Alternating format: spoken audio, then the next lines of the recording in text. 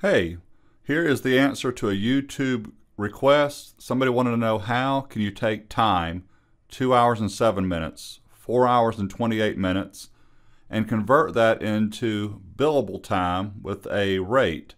So let me show you how to do that in Excel. Here we go. I have Excel running already. I made up some clients in column A, projects in column B. I don't care about the date in this example, but I have start time, for example, 9 a.m. in D2, 11 a.m. in E2. So I'm going to take the 11 a.m., subtract the 9 a.m., and obviously I should get 2 hours. Notice it says 2 a.m., that's okay. Autofill, pull down, let's knock that out. I'm going to format the cells to get rid of the AM. Right click, format, custom, hour colon, MM is correct. Just get rid of the AM and PM. Look at my sample up above, perfect. Click OK. So there's the time. But now here's going to be the issue.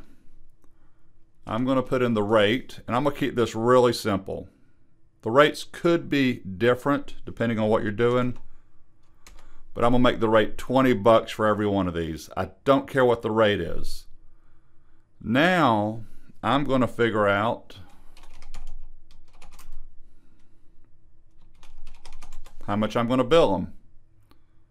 H2, and here we go, equals 2 hours times 20 bucks should be $40.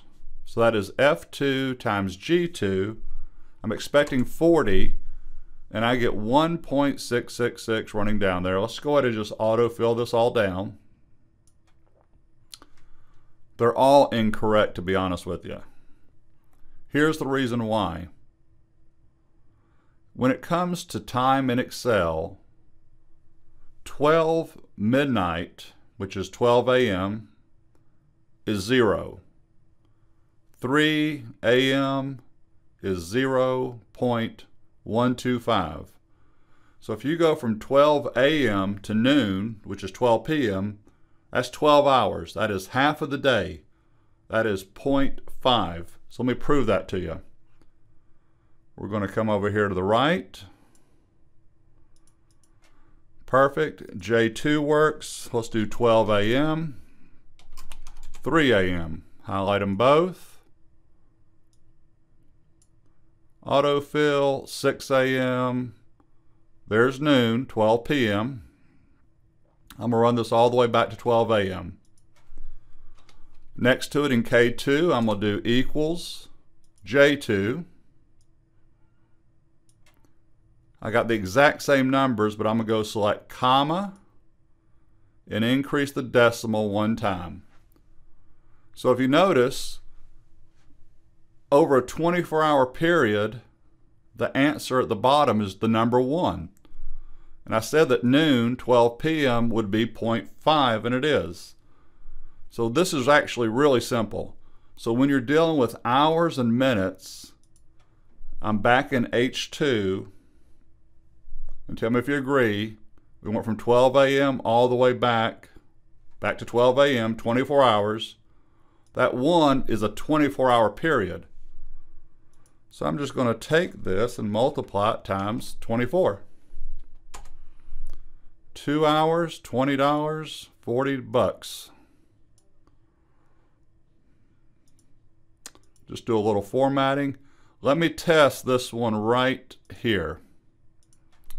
1 hour and 5 minutes in cell F7. Well, we know 1 hour is 20. 5 minutes divided by 60 minutes is 0.883. Multiply that times 20. I got $1 and round it 67 cents. We had $20, another $1.67, $21.67. That is correct. Just so you know this is done. We're perfect on this one. So that is how you take time, hours, and minutes, take a billable rate. The key is to multiply by 24. If for some reason you wanted to convert this into minutes, So 2 hours, that's going to be equals F2 times 1440. Look, 0 colons. Notice it's a colon, so just change it. And you're saying, why in the world is it 1440? Remember, 24 hours times 60 minutes is 1440. So that is how you get your billable amount. Feel free to subscribe to my YouTube channel. Have a great week. Thank you.